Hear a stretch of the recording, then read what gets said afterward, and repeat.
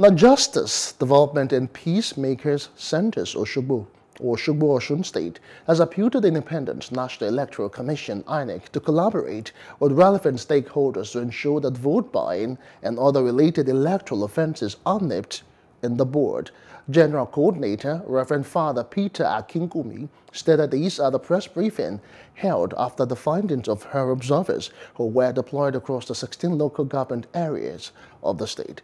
He explained that 5 observers each were deployed across local government areas to ensure that real-time information was delivered to the situation room. Come together to accept that this is a very serious problem, this is a major issue, this is a core issue. We shouldn't be talking of option of fine. Here we are talking about the use of money. A certain spending limit is set for those who are to contest election, and this person is spending above limit, and then you are fining him. It is because the money is there. That is why the money is being expended beyond spending limit. And to ask the person to pay the penalty for such is for the person to pay additional money. Is like telling the person to do that which he or she is comfortable doing. So we really think the option of fine should not be considered in matters of campaign finance.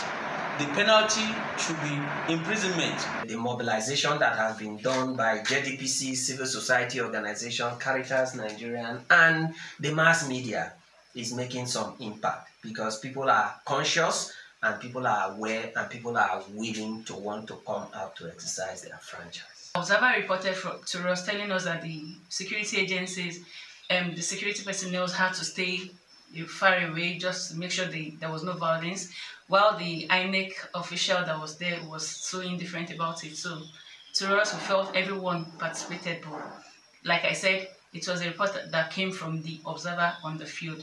There is incident of voter inducement and gratification.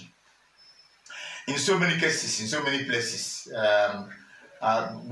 voters, the beavers is working very well, but there are some people are being gratified, and in some of the polling units, very openly. However, and when we got wind of this, and we can establish it without equivocation, is that we had to stay put in some areas to watch exactly what the developments are. There is incident of voter inducement and gratification. In the same vein, Justice, Development and Peace Commission, Catholic Caritas Abuja, held a press briefing where they highlighted the negative effect of vote buying, which needs to be addressed by the government. Please do subscribe to our YouTube channel and don't forget to hit the notification button so you get notified about fresh news updates.